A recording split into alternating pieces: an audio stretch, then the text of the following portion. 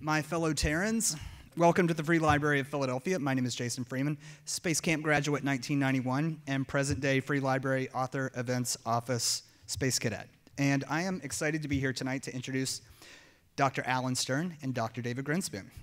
In today's political and social climate, some people see space exploration as a bit of a luxury, I think, a frivolity unconnected from the everyday issues we face here on our pale blue dot. In considering tonight's subject matter and why it seems so important, I remember this T.S. Eliot line: "We shall not cease from exploration, and the end of all our exploring will be to arrive where we started and know the place for the first time." So perhaps we need to know the cosmos to truly understand where we are, who we are, and where we're going.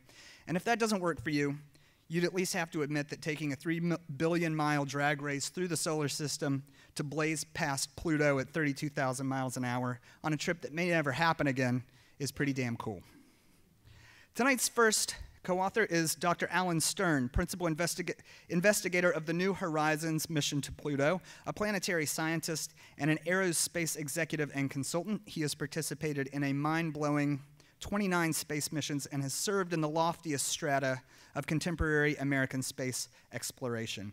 Winner of the American Astronautical Society's Carl Sagan Memorial Award, he has twice been named to Time magazine's 100 list, which celebrates the men and women whose power, talent, or moral example is transforming the world. Tonight's other author is Dr. David Grinspoon, the chair of astrobiology at the U.S. Library of Congress, where he studies climate evolution, the conditions for life elsewhere in the cosmos, and space exploration strategy. He has consulted on interplanetary missions for several international space agencies and is on the team for NASA's Curiosity Mars rover. A contributor to a slew of periodicals and journals, he is the author of Earth in Human Hands: Shaping Our Planet's Future, a call to arms for us to recognize the perils of man-made biosphere change and to awaken our responsibility as stewards of this planet. Tonight, these two authors join us with Chasing New Horizons, an inside look at the science, politics, and logistics of the eponymously named mission to the edge of our solar system, which I earlier described as cool. Chasing New Horizons honors the men and women responsible for the most distant planetary exploration ever attempted and describes what the next billion miles will look like for this plucky little pilgrim of a space probe. Here to tell us more, ladies and gentlemen, please welcome Dr. Alan Stern and Dr. David Grinspoon. I'm David Grinspoon. I'm going to start off and set the stage a little bit, and then Alan Stern will come up and talk to you a bit, and then we'll both entertain questions and have some discussion with you. Thank you so much for coming out tonight. It's exciting for us to finally have the chance to share this book that we've been working on for the last few years, and this project that my co-author Alan Stern has been in one way or another working on for the last more than quarter of a century. The book is Chasing New Horizons, and the first word in the subtitle, inside, is important because there are a lot of books about space exploration, and in a way, you know how this story ends when we're building up the drama. Will they get to Pluto or won't they? Because look at the cover of the book. Spoiler alert. Yet, I think what we tried to do and what I think we succeed in doing is really taking you inside the project and the minds of the people involved and the struggles that they went through, and really showing you how it works. Telling some sides of space exploration that you may not have seen before. There's a lot of struggle and intrigue and drama, and this story in particular I love because it's emblematic in some ways of modern space exploration. We'll tell you some stories tonight, and then if you read the book, you'll see that it was incredible what the team of people went through to make this mission happen. They started off when they were very young and in a way didn't know what they were doing, which is sort of good because they didn't know what they were getting themselves in for, because if they had, maybe they, who knows if they would have had the fortitude to keep going, because it was really a much longer journey than anyone ever expected. And I'm not even talking about the 3 billion mile journey and 9-year journey out to Pluto from Earth. I'm talking about the incredible journey of navigating the, getting outside the Beltway in Washington and navigating all the hurdles and just the obstacles to trying to follow, to trying to chase down this dream. So the, let's see, is this going to work? Yes. As I said, you know how it ends, and we'll get back to the wonders of Pluto that finally were revealed to all of us when this spacecraft made it to the planet Pluto in July 2015. But I just couldn't resist sharing with you one teaser image. This is one of our favorite images that we got at Pluto because it just reveals so much of the character of what that planet is like. We'll come back to talking more about this, but you can see it's a pretty interesting place. There's some hazes in the atmosphere and some mountains and you know, some bizarre kinds of landforms that we're still struggling to fit into our ways of describing planets, and it's really a wonderland. But that's sort of a teaser. Now to get back to the story, we ground this story in some history, some 20th century history that really starts in 1930 with this guy, Clyde Tombaugh, an American astronomer who discovered the planet Pluto. And Clyde's story is, I think, just really amazing, and I won't go into a lot of detail now, but basically it's a classic American success story because he was born into Depression-era farm life in Kansas, was very poor. You know, his family was struggling to get by during the Depression, and he was fascinated with astronomy and self-taught and built his own telescopes, ground the lenses himself, and dreamed of being an astronomer, but had no idea how he would ever sort of be able to leave the farm. He didn't even imagine in his wildest dreams he'd ever be able to afford to go to college. But he looked at the sky at night when, you know, when there was time, when the harvest, when there wasn't too much work to do on the farm, and he would make sketches of the planet Mars, and he mailed them off to observatories, sort of like a message in the bottle, you know, wondering if anybody would ever look at them. And then one day he gets a letter from the Lowell Observatory in Flagstaff, Arizona. Dear Mr. Tombaugh, we're very impressed with your sketches of the planet Mars. We have a job opening for an assistant astronomer. Would you be interested? And of course he was, and so for the, you know, practically the very first time Clyde left the farm and got on a train, went to Arizona, and rode into history. Not right away, because he spent a year of painstaking work, cold nights in the telescope, looking at image after image, images that looked like this of star fields, looking for an object that was moving in just the right way. And after a year of this, with a lot of people telling him, forget it, kid, you'll never find it, people have already looked, it's futile, he saw this little spot jumping from plate to plate between January 23rd and January 29th, 1930, and it was moving in just the right way, so he knew, after going back and checking it on subsequent nights to make sure it was right, he realized he had discovered a new planet. And so briefly, Clyde Tombaugh was the only person on Earth who knew about the planet Pluto, and then of course he went and told his boss, and after they checked it really carefully, they announced it to the world, and you know, the rest is history. So what's cool is that was 1930, so it's recent. There are still people alive now who were alive when Clyde Tombaugh discovered Pluto. And that's one of the things that I love about this story, is a sort of multi-generational aspect. Clyde's widow was at the launch of New Horizons.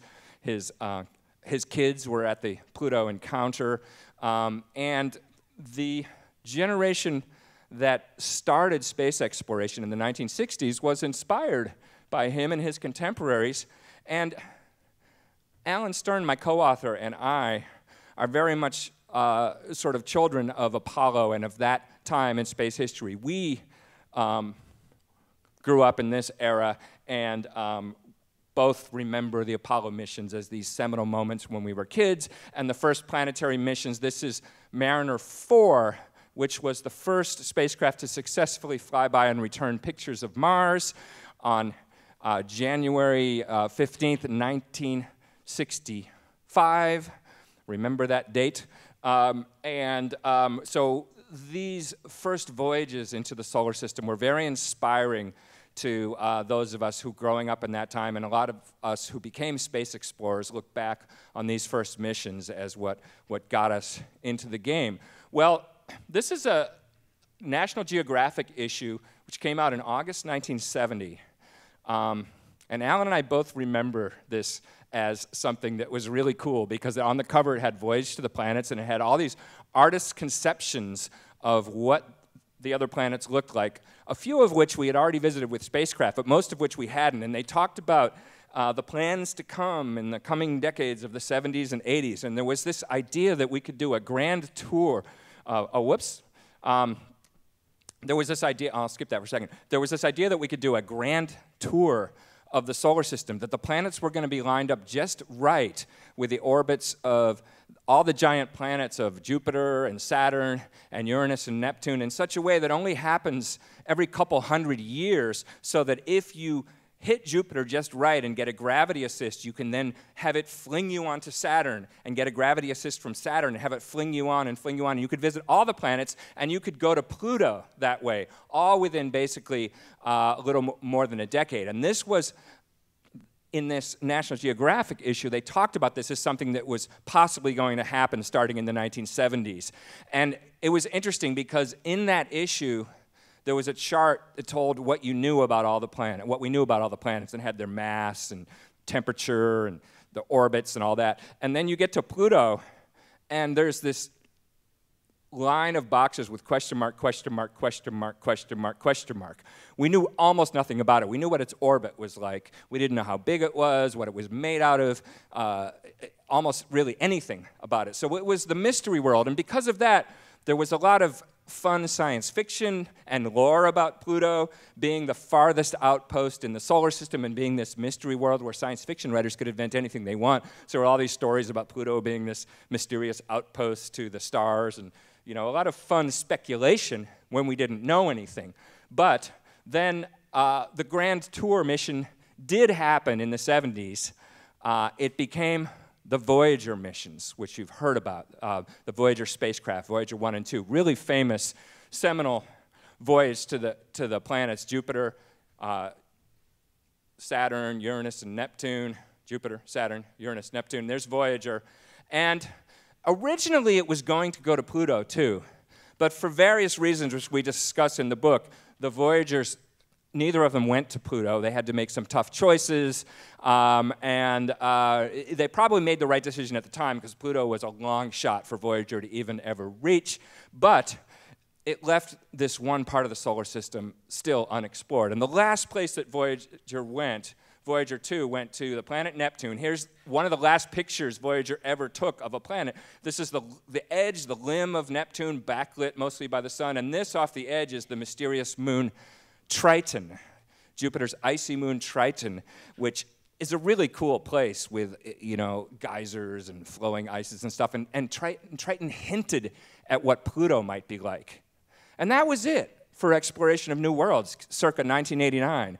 And then that's the very year that this young band of dreamers that we write about in this book, they got the idea that they wanted to send a mission to Pluto. Alan Stern, who you'll hear from in a minute, and a small number of other very young scientists in their 20s and 30s, grad students and postdocs, they said, hey, let's keep going after Voyager.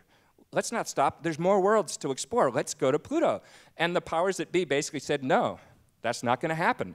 And they said, well, we're not going to take no, basically. And they started working on a plan to make this happen. And that's really the story of Chasing New Horizons, is how that plan ultimately, after a lot of false starts and sort of outrageous slings and arrows of outrageous fortune, and like a lot of things going wrong and setbacks and cancellations and, near disasters, how it became a successful mission. And right at the beginning of the space age, this guy, Alan Stern, there he is with his first scientific instrument, his first microscope. He was born within, 2 weeks of of the launch of Sputnik. You know, that's when our story basically begins. And I'm going to now let Alan come up and tell you a little bit about New Horizons, and then I'll get up and say a couple more things, and then we want to hear from you and have some discussion. So, ladies and gentlemen, Alan Stern. That's embarrassing. So I have to get some pictures of you with your fro. So I'm going to tell you a little bit of the story of New Horizons, but I have to tell you, the book that David wrote is unbelievable because it weaves a tapestry of science and engineering and politics and humans with drive and dreams who face many defeats and ultimately triumph and nearly fail to triumph at the very last moment. And it's just a beautifully written book, and somebody ought to make a movie there. When we started this is a group of scientists that we call the Pluto Underground. This picture was taken back in 1991, a couple years after we got started. One of these is the pointer. This top thing. That's a pointer? Hold it down. Yeah. Okay. Yeah, that's me, Fran Bagenal, other people who appear in the book like Mark Bowie.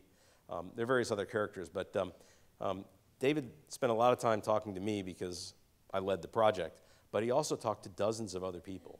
And the book has passages from his interviews with people at every stage of the project, right up through the entire flight mission. How did I advance that? Okay. And as David said, there was a long period where we were just trying, it's a simple thing, we're just trying to raise $1 billion with no idea how to do it. We're making it up as we go, we're trying to figure it out. How does Washington really work? All of that. Everything's good?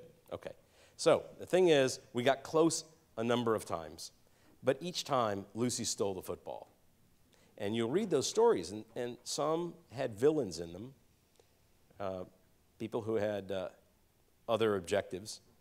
Sometimes it was just random. A spacecraft blew up 4 days before reaching Mars, just as we were about to get funded. And the money was taken and decided to rebuild that spacecraft, and we had to start over. And things like this happened again and again, and it's an amazing story. It's a wonder we actually got it done, but we did. You know, Pluto orbits in this region of the solar system beyond those giant planets out to Neptune that David described. It's very, very far away. There's only a dot in the distance in every photograph ever taken from the Earth. Even in the Hubble Space Telescope images, it's just a smudgy little globe. You can't tell anything about what's going on the surface, really. And it orbits in this new third zone of the solar system called the Kuiper Belt, which was only discovered in the 90s. I mean, in a way, it was Clyde Tombaugh that discovered it in 1930, but it was in the 90s that the cohort to Pluto, the other small planets of the Kuiper Belt, and all the other denizens of the Kuiper Belt, the trillions of comets and hundreds of thousands of planetesimals that orbit there, were found. And this is kind of the solar system's attic. This is a region of the solar system that's vast. It's 7 times the size of everything from the sun to Neptune. And it is filled with all this ancient material and all these small planets that, in fact, outnumber the giant planets and the terrestrial rocky planets like Earth combined. So eventually we sold it, and we built a spacecraft. This is New Horizons on the factory floor in a clean room. And you can see the dish antenna that's up on top, and all the gold mylar, the gold foil that's on the outside, that's a thermal blanket. Inside the thermal blanket is a bulletproof shield made of Kevlar to protect it against micrometeorite strikes, because the spacecraft is traveling almost 10 miles per second. And at that speed, being hit even by something tiny, like a rice pellet, would shred the spacecraft. It's basically the power of being hit by a Mack truck at that speed. Outside of the spacecraft, let's see if I can make this work again. There are some of the scientific instruments that are mounted to look out: cameras, spectrometers, plasma instruments, and so forth. This is a little bit more technical drawing. Spacecraft weighs about 1,000 pounds, including the fuel supply that's on board. I'll just point out a couple of things. On the right, at roughly the 3 o'clock position, there's a thing that looks like a hair curler. It's not a hair curler. It's a nuclear power generator because we're going so far from the sun that you can't use solar power. And then the triangular portion of the spacecraft, that's called the spacecraft bus, and inside are all the systems that are needed for the entire journey. And we actually built a fully redundant spacecraft. So there are 2 guidance systems and 2 communication systems and 2 power distribution systems and 2 main computers and 2 guidance computers, 2 of everything except the structure, the nuclear power generator, and the 7 scientific instruments, which have overlapping capabilities, but we didn't fly 2 of each. And for scale, the dish antenna is about 2 meters across. It's about this big. Now, compared to Voyager, the previous outer planet spacecraft that David told you about, if Voyager was a houseboat, this is a hamster. It's a tiny little spacecraft in comparison, but it packs a lot more scientific firepower because it was built with 21st century technology in the early 2000s. And you know, if you think of the analogy of computers that went from mainframes that filled a room back in the 70s when Voyager was built to little tablets and laptops that are much less expensive but have much more power than those room-filling computers, New Horizons, similar evolution in the electronics. And so New Horizons, much smaller, much less expensive, but packs a lot more firepower, a lot more capability. Now, David told you about Clyde Tombaugh. One thing he didn't mention is that Clyde had said before he died, as we were trying to get a mission to Pluto, if that ever happened, he would like to see his ashes sent on board to his planet. And in fact, right as we were getting close to flying, to launching in 2005, I contacted Patsy, his widow, and sort of delicately asked, was she in favor of this? And in fact, had they saved ashes for this journey? And they had. She was very excited about it. And she sent them to me. And we built this little canister and used it as a balance weight on the spacecraft. So it was serving an engineering purpose. And it says, interned herein are the remains of American Clyde W. Tombaugh, discoverer of Pluto and the solar system's 3rd zone, Adele and Muron's boy, Patricia's husband, Annette and Alden's father, astronomer, teacher, punster, and friend Clyde Tombaugh, and it gives his dates, 1906 to 1997. And we launched him on the fastest spacecraft ever launched. I want to tell you a little bit about our team. I said that the book is written with first-person accounts from everyone from NASA administrators to individual scientists and flight controllers and engineers on the team. This is the flight control team. It's actually only a few dozen people. But when we built it, we had a much bigger team. It was 2,500 Americans worked to build the spacecraft, the rocket, and the nuclear power supply. But this is right after the flyby, and it's a picture of just the flight team. It's about as many people as in this room. So the flight controllers, the engineers, the science team, the management team, public affairs, all that. All of them are in this single room. And this is just the science team out at the launch pad with our monster Atlas V just a few days before we launched it. So by then, New Horizons had been built, fully tested, placed up in the nose cone of this cavernous rocket that was built to launch school bus-sized satellites. And New Horizons was so tiny, I can't show you a tiny, but it's about the size of a small desk, that you would walk in the payload bay, it's 70 feet tall, and it's virtually empty. And we did that because if you launch a rocket virtually empty, you're going to get the highest possible speed out of it. So we built this very compact little spacecraft, and I used to just call it the Atlas's hood ornament. So here it is a few days before we launched it, and here's the launch sequence on the 19th of January, 2006. Now that vehicle is as big as a skyscraper in downtown Philadelphia. It's 225 feet tall. It generates 2.5 million pounds of thrust. And when it takes off, that cloud deck is at 10,000 feet. Watch how quickly this baby leaps off the pad. Imagine a downtown building doing this. And it's at 10,000 feet in a matter of just about 10 seconds. It went supersonic 15 seconds after that and was in Earth orbit going 18,000 miles an hour in 8 minutes flat.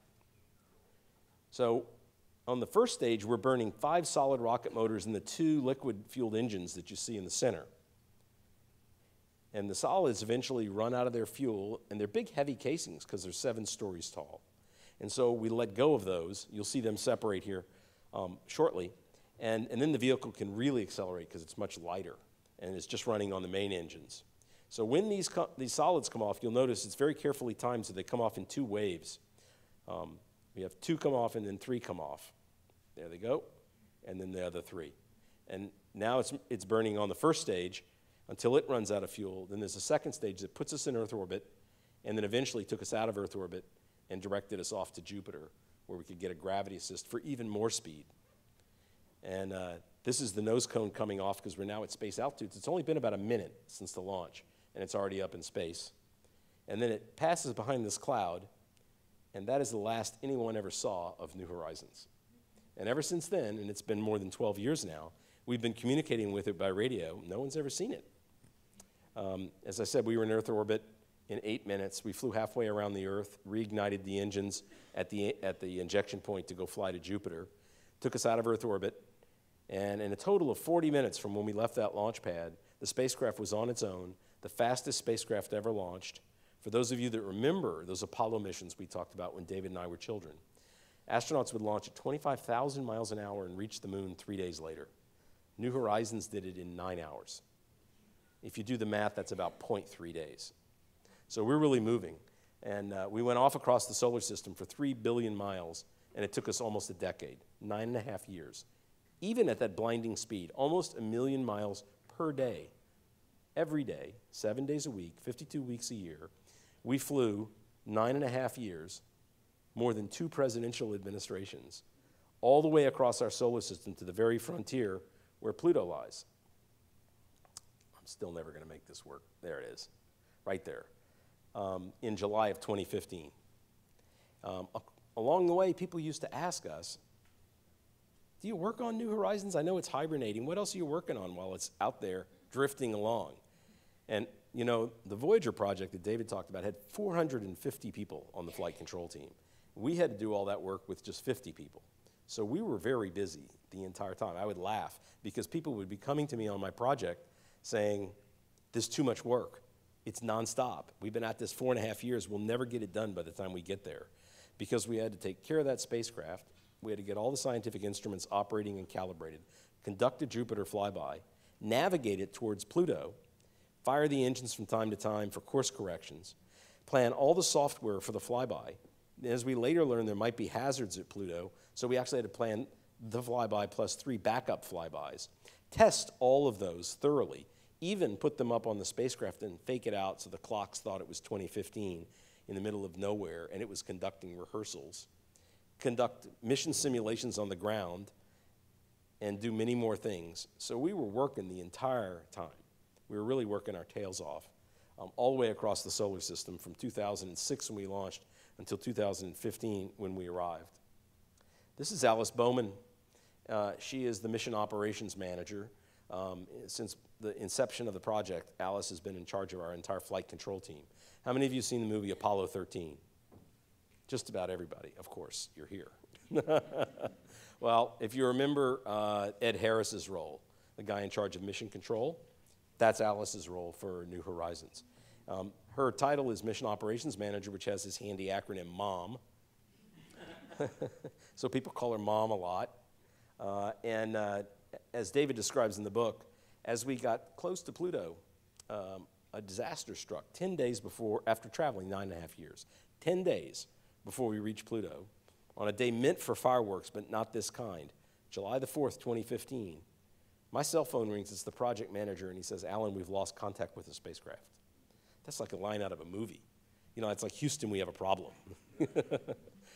This is never supposed to happen. When you lose contact with spacecraft, you usually never get it back. Something catastrophic happened, like that Mars mission that blew up that I mentioned to you. But Alice and her team diagnosed that problem and fixed the problem, and then found out that all of the computer files that we had put on the spacecraft to instruct it through the flyby, dozens of computer files for guidance, for navigation, for running all the scientific instruments, for everything, had been erased in the computer reset that happened. They have spent months since January putting all those files up carefully and making sure they were all intact and all the checksums were right and all that. They had 3 days till flyby began, and it was unbelievable. If you saw that movie, Apollo 13, you remember people sleeping on desks or under desks and eating pizza, and all their meals were coming out of vending machines? That was Alice's team for 3 days straight. It was unbelievable. And they did it.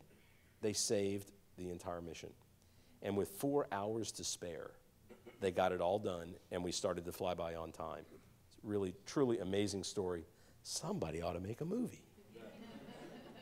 Now, in order to achieve the scientific objectives at Pluto, we actually had to fly through one little aim point right here that allowed us to cross through Pluto's shadow and its big moon Charon's shadow, so that our spectrometers could study Pluto's atmosphere using the sun to backlight it and to look for an atmosphere around the big moon. In order to do that, we had to fly through a little window in space, a little rectangular window that was 40 by 60 miles, which is pretty big. It's the size of a county. But when you're aiming from 3 billion miles away, it's really tiny out there, right? And so we did the math, and it actually works out. It's the equivalent of hitting a golf ball in LA and sinking a hole-in-one in Philadelphia in one try. Okay? Not only that, though, because all of the moons and the planet are moving, the spacecraft has to arrive at just the right time because all the programs count on the moons being at known places. And so when you work that math out, we not only had to fly through that window in space, we also had to arrive within plus or minus 9 minutes of the time that we set when we launched it 9.5 years before. Now, I fly a lot on airplanes, and it's rare that my flights are within 9 minutes of on time, right? Just across the country. But we did it, and in fact, we arrived 86 seconds off target after 9.5 years. And I'm proud to say we were 86 seconds early. Thank you.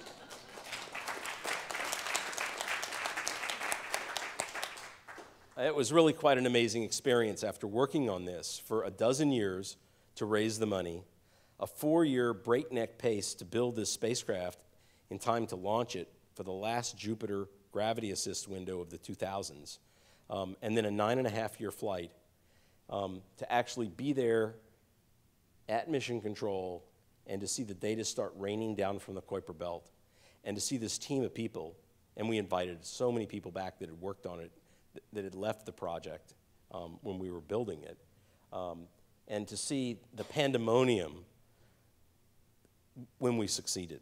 And there's a great picture that's coming up. There's a couple of great pictures. This is Alice and I right after she announced that the spacecraft had checked back in and the flyby had been successful. This is in our mission control.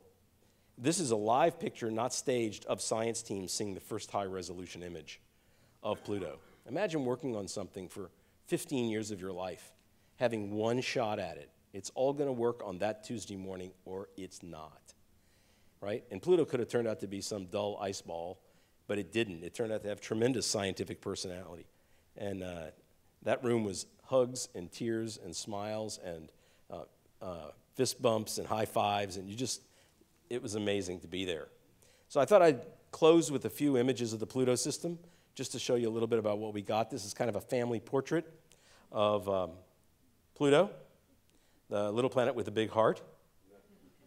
Charon, its Texas-sized moon, and 2 of its 4 small satellites. This is Nix and Hydra, which we discovered with the Hubble Space Telescope. Yeah, this is a close-up of the 4 small satellites. Styx, Nix, Kerberos, and Hydra by name. And Styx is the closest and Hydra is the farthest from Pluto. And down at the bottom for scale is the big Texas-sized satellite, Charon. I'll show you Charon in more detail, but these 4 small satellites that are, individually the size of counties to New England states are, it turns out, just water ice. They're made of water ice.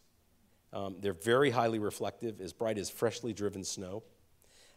We can count the craters on their surface and determine their age. And the idea behind that is the longer a surface has been out suffering impacts, the more craters it will show. Just like if you run out in a rainstorm with a sheet of paper, the longer you leave it out there, the more dots will appear. Same idea. So that's the 4 small satellites. We have color imagery of them. We have spectroscopy to tell us about their surface composition. We now know a lot about them. This is the Pluto-Charon pair, and they're really a double planet. This is the first mission ever to visit a double planet, a binary.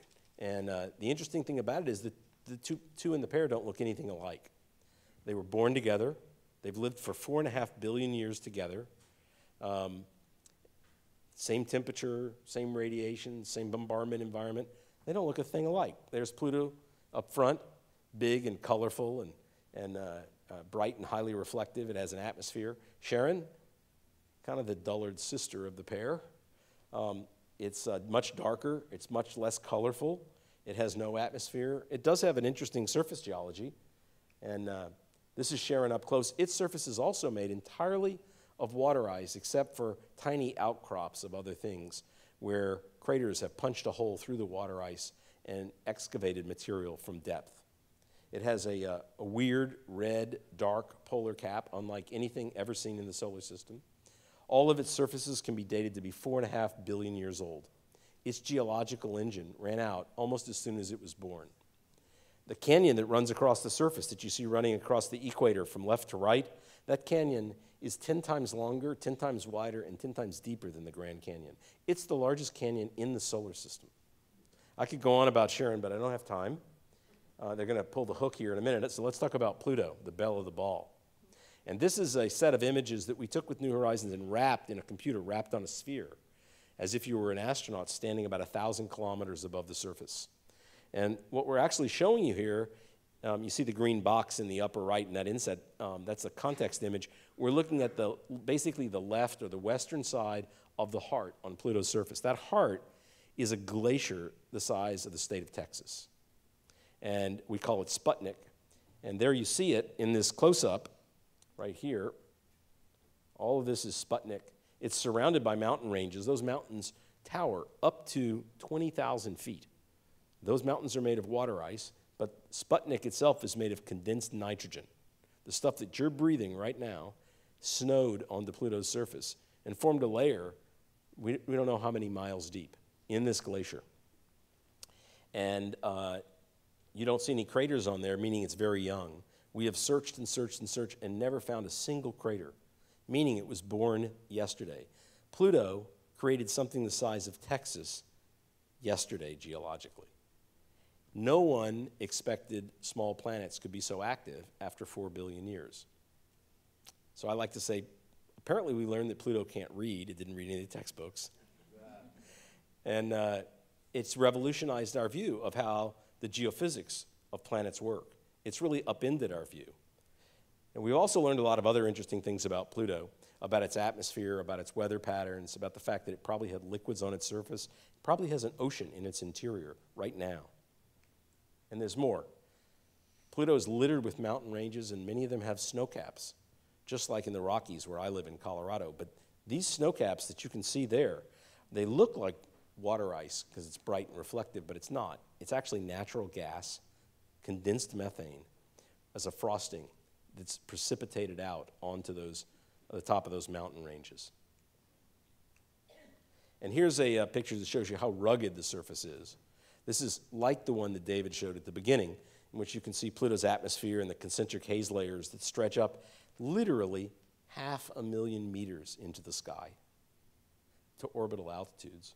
We found clouds on the surface. We found volcanoes the size of Mauna Loa on this little planet. And these mountain ranges are all made of water ice, and then they're frosted with methane and nitrogen and the other materials. Well, I'm going to end basically here, and then David's going to stand up. This is my favorite image of the entire flyby.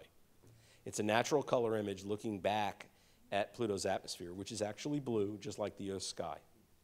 And I'll tell you why this is my favorite image. It's not that it's the most important scientifically. There's lots of scientific results that have come out of this image. And there's a lot more to it than you can see on this projector. But it's emotionally important to me and to our team, because the only way to get an image like this with the sunlight filtering through Pluto's atmosphere is to be on the far side of Pluto. And we worked 26 years to fly past Pluto, and this is the we did it image taken from the far side of Pluto. And thank you very much. David? Don't go far. All right, I'm just going to say a couple of really quick things because we really want to make sure we have time to get you guys involved in the discussion. But you remember when I mentioned Mariner 4 in July 1965? Here's the New York Times cover from that day. The first pictures of Mars from the first flyby of Mars. 50 years to the day later, here's the New York Times cover showing New Horizons picture from the last flyby of, the last first flyby of one of the classically known planets in our solar system. So it was a capstone to what Carl Sagan used to call the initial reconnaissance of the solar system. And in the team, for years of planning, they used to talk about getting the New York Times picture. That was a phrase. And here it is on the cover of the New York Times above the fold. And in fact, hundreds of newspapers all around the world, the reaction was incredible.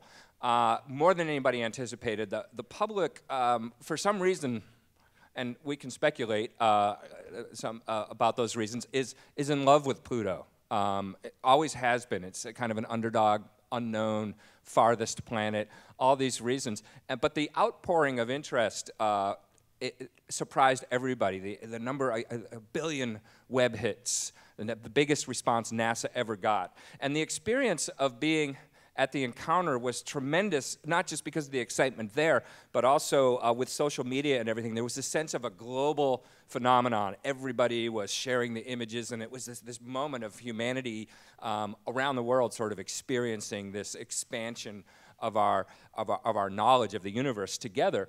And it was kind of fun, all the memes that were generated and all the creativity that people displayed online. Some of them are silly and some of them are just really cool. But you know, just the outpouring of interest and creative response to this was just so fun and so exciting to see people get so involved. I could go on. It's just been an incredible experience to see this mission unfold over all these years, to get to work with the team a little bit, and then also to get to know Alan and all these other participants and work with Alan over the last few years to tell this story. And we're just thrilled now that the book is out and we can share it with you.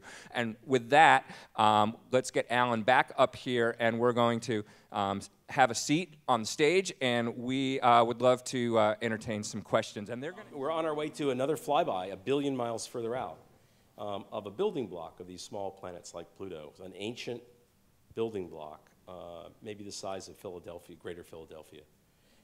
We nicknamed it Ultima Thule, which is a Norse phrase that means beyond the farthest frontiers.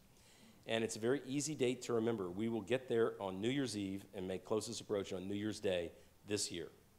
So December 31st and January 1st, 2019, we'll be there. And that's our next step. And then we'll go on from there, exploring out across the Kuiper Belt.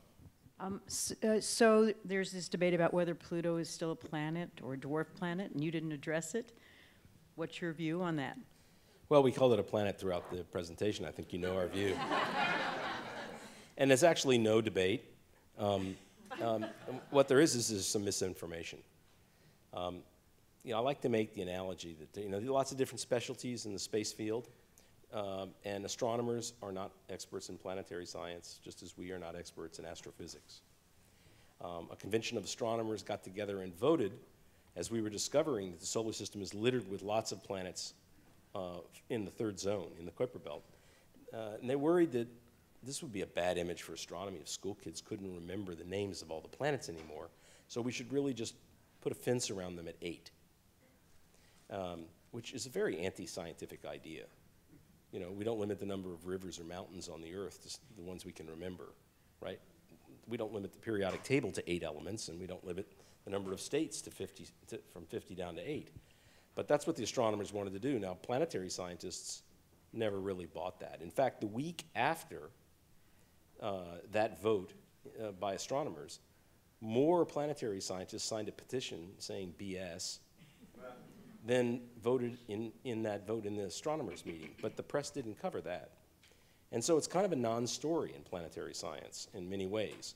When you go to planetary science meetings or you open up technical journals, and papers about Pluto and about many other small planets use the word planet all the time because we don't know what else to call it. And frankly, you wouldn't either. If you saw a picture of Pluto on the viewfinder of the Starship Enterprise, you would say, oh, they're orbiting a planet this week, right? Yeah, we don't devote a lot of space to this in the book. In fact, we originally were going to have a chapter about it, and we realized there are more interesting things in this story to talk about. But in fact, as Alan was saying, amongst planetary scientists, we use the word planet to talk about Pluto, and there are a lot of sort of jury-rigged aspects of that definition that just don't work. Astronomers' definition. Yeah, the definition you read about in the newspaper when it supposedly got demoted, they defined a planet in terms of what's orbiting around it, not in terms of the nature of the object itself. So it leads to a lot of absurdities. If you took that definition and you moved the Earth elsewhere in the solar system, it would no longer be a planet. So we just decided, and a lot of people in our field just kind of ignore that. And we think in the long run, the usage of the term it'll sort of correct itself. But you can tell we have a certain view of this. Would you comment on the work being led by Jeff Bezos and the implications of going from government to private exploration? You want to crack at it? Yeah, well, we're both pretty excited by it. It's a whole new era, really, of space exploration. We're big fans of NASA. NASA will always have a role, but NASA doesn't have to do everything. And there are aspects of space exploration that it really makes sense to have other players in the game.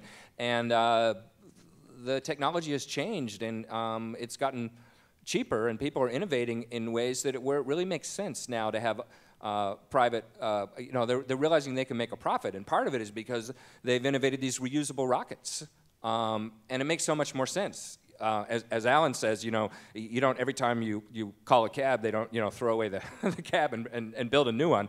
That's what we used to do with rockets. So the innovation happening because all these private players are getting into the game are kind of spurring spaceflight to get cheaper, and there are more players, and it's going to be more accessible. More people are going to be able to go into space, and I think we're both pretty excited about that. I think we're at the beginning of a whole new age and a lot of innovation, and thank goodness for guys like Branson and Bezos and Musk and so forth, who have been very successful and know how to make money, and are now applying it towards this very 21st century revolution that's really changing the face of space exploration. So you had to make a lot of decisions early regarding the scientific instruments, compromises and decisions, not really knowing what was going to be there when you get there. Looking back now, is there something that you wish you had put on the spacecraft that, if we send another one, definitely want one of these? Yeah, that's a really good question, and we've talked about it in the science team. But, it's not free. We had a certain amount of money, a certain amount of mass that we could put on the payload. It could only draw a certain amount of power, and they had to be instruments that you could actually build in time to get it launched. And when you look at all those constraints, we've looked back and said, what should we have done within the constraints that we didn't do? What instrument would you throw off, and what would you replace it with? And we came to the conclusion that we wouldn't change a thing, that we did it right, that every one of the instruments made important scientific discoveries, and that we can't think of anything we should have flown that would have made a big difference. Now, if we go back with an orbiter, which I'd like to see us do, and stay and really map the whole system and watch how it's changing in time, then there are other instruments that we should bring because we have new capabilities, mass spectrometers to study the atmosphere, radars to penetrate down through the glaciers, tracking devices that'll let us determine if there really is an ocean on the inside and how massive it is, things like that. But for the first flyby, I think we did it just right. And I think that's part of why we won the competition to do it. Any and all space exploration is great, and the New Horizons was particularly awesome. But to me, maybe one of the prime scientific and philosophical questions is about extraterrestrial life. Mars is sexy now, but the presence of long-term liquid water on it is pretty slim. I don't know, why isn't there a mad rush to get to Europa, Enceladus, one of these? I think NASA is talking about one in the 2020s, but what's the plans for that, and how do you and other people in your circle feel about this idea? Well, you have one of the world's premier astrobiologists right here. That's why I'm here. Well, I mean, I agree with you that that's, in a way, you know, the Uber question that motivates all this exploration. But of course, we have to explore really widely because we don't want to have preconceived notions about where there may be life and may not be life. And one thing that's really incredible that New Horizons discovered on Pluto is that there's pretty good evidence now that there is a liquid water ocean inside of Pluto. So add, you mentioned Europa and Enceladus, add to the list of possible places for life now the planet Pluto. You know, as far as we understand what it is required, and as far as we understand may not be that far because we only know of life on one planet, so we got to be careful about extrapolating, but our best idea is that for life you need three things: liquid water, an energy source, and organic molecules. And now it's looking like Pluto has a liquid water ocean. Obviously there's energy sources. There's something moving around, you know, those nitrogen glaciers that Alan showed. There's also, we know there's organic material because that methane atmosphere is interacting with sunlight, and there's red stuff on the surface snowing down, which seems to be organics. So all those requirements are probably met on Pluto. So, you know, you're right. We've got to explore Europa. We've got to explore Enceladus. But, you know, we can't have too narrow an idea about where to look for life. And I would actually include Pluto on that list as possible homes for life, given what we know now.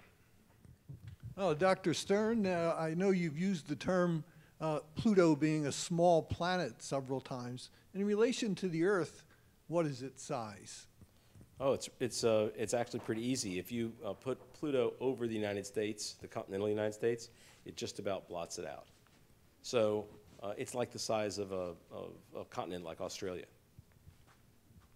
I mean, it's much more massive in Australia because Australia is just a surface feature on the Earth, right? So it's about 1,600 miles in diameter, and I'm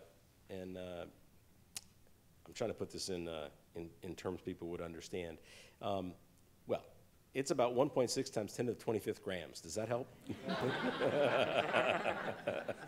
Yeah. So I love it when you talk like that. So, you know, a lot of people got the idea back in 2006 when Pluto was so-called demoted by astronomers that it didn't exist anymore, or that it was really just some sort of like an ornament on a tree. But it's actually this really vast object that, you know, if you've ever driven across the United States, a drive around Pluto's equator, its circumference is 6 times, 2 pi times further than driving coast to coast, or about that in rough terms. So it's quite a large object. This is apropos that question over there, because I was wondering, given how the size of it was described, if one were able to stand at the highest point of the highest mountain and look this way and that, would one get a different sense of curvature to the horizon? And then answer that with regard to Sharon also. And separate point, I heard you guys say on the radio that this the spacecraft will continue out there past the time that the Earth has gone dead. And therefore, the idea that if we were to be able to notice a UFO and identify that it's clearly an item sent here by a higher intelligence, we would still not be certain that that intelligence still existed in the place. It's just so chilling. It's just so amazing. Anyway, thanks. Those are wonderful stuff. Those are two good questions. Can I address the second one and you address the first one? Sure. So that's a really interesting point. But the thing is, if a UFO comes here, if a spaceship actually sent by an alien civilization comes to Earth, it will be sent to Earth. If it's just traveling at random through the galaxy, not piloted, there's virtually no chance that it would come here because space is so big and empty. Well, New Horizons, after it leaves the solar system, isn't heading towards any star or any planet. So almost surely it's not, I mean, who knows? But it's not likely that it's going to end up in some inhabited planet somewhere. So it's not quite analogous. It's true that if a spaceship shows up here, we won't know if its creators intended for it to show up here or if they're still around, but chances are it wouldn't make it to Earth unless it was actually piloted to Earth. New Horizons isn't piloted to anywhere after it leaves the solar system. Your first question was about what the view from a tall mountaintop on Pluto, or equivalently from its satellite Charon, the big one, would be like compared to standing on a mountain on the Earth. And as you can imagine, because it's a smaller ball, there's more curvature to be seen. So, in fact, the Apollo astronauts who walked on the moon and climbed up various hills and mountains there said that that was a very dramatic demonstration of what a smaller world the moon is, because the horizon is much closer. And they could see evidence of curvature, which you never see from the surface of the Earth. It's like you're on a flat plane, even though we know that that's just your limited view. So on Pluto, which is smaller than Earth's moon, you would actually see that curvature even more prominently. And on Charon, that's smaller still, you would see it still more prominently. So it would be a little mind-bending for any of us to be on a world like that. And the fact that the atmosphere is so thin, it wouldn't be obscuring. I mean, on Earth, you look off to the distance, and it's kind of obscured by the scattering of the atmosphere. On Pluto, there is an atmosphere, but it's not enough to really affect your view in that same way.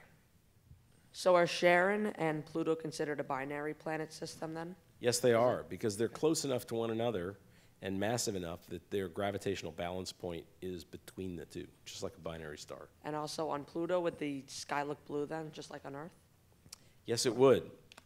Sputnik plane has convection cells in it and a lot of energy coming out. Is that a relic of an impact crater? The basin that Sputnik lies in is thought to be an impact basin. But Sputnik itself is a coal trap where the volatiles, the ices, have accumulated into a more or less a frozen ocean of nitrogen, which is convecting, overturning, in these cells that you see in that geological cells, not biological cells, in these cellular patterns due to some heat source from below. We don't know what that heat source is. We have some ideas, and we're not sure which one's right. We're not sure if any of them are right, actually. I'm wondering how you kept the morale and enthusiasm of your team up for all those years. You know, it wasn't hard, actually. This was such a prized project. You know, in the generation of, the real first generation of planetary scientists who came before us, and the space age was very young, the most prized missions were the first missions to Mars and to Venus and to Jupiter and so forth. And they swept, you know, in the space of literally from 1962 to 1989, 27 years, they did all the planets, 8 of them, all the way out to Neptune. And those were the most important missions to be on, and there was a lot of competition to get on those missions. When we had a chance to form a team to go to Pluto, the last of the classical planets, that's the last train to Clarksville. That's the last first mission, as David said. And so we had the pick of the litter in terms of talent, but also people were very motivated to stay on this project all the way to the end and to make sure it worked, because it was the project of a lifetime. And that's exactly what it turned out to be. In fact, a lot of us get questions, you know, like, what are you going to do next? Or are you going to have a nervous breakdown now that, you know, after you've climbed your Everest, or, you know, you did your Apollo 11 or whatever. But it actually turns out that having accomplished it is so fulfilling that you don't need your next Everest. You know, I already did that. And a lot of people on the project who worried in all the years we were flying to Pluto what it would be like after we accomplished it, would it be like a loss because it wasn't in our future, actually found that the results were so spectacular and the accolades were so strong that they felt like they'd made a real contribution to history. And we talk about that a little bit in Chasing New Horizons. You know, let me just add, because Alan's too modest to tell you this, but part of the secret of the morale staying up was good leadership. And Alan always made sure to kind of mark anniversaries and have celebrations along the way. And he also has, I would say, sort of an impish sense of humor that would at times spread throughout the team, and he would do things like, there was this one near miss with a real dangerous episode on the spacecraft. Was that the Lori Sun Point, the knock on wood? Yeah, where one of the instruments, accidentally almost, briefly looked at the sun in a way that could have burnt out the detectors. Fortunately didn't, and then they figured out what they had done wrong, and they were never going to do that again. And one of the flight controllers, one of the engineers said, "Oh boy, that was close. We better knock on wood." And Alan was there, and he noticed that in the whole control room, it was all like modern furniture, and there was nothing actually made out of wood. So Alan went home and took all these cutting boards and cut them into little pieces, and put a little plaque on each one and sent them to all the flight controllers and said, here's your piece of wood. Put this on your desk for the whole rest of the mission, and whenever you need to knock on wood, here it is. And he was always kind of doing these sort of goofy things, and I think that in with all the hard work, those sort of moments of humor really helped as well. And thank you all so much for coming. Unfortunately, we got to go.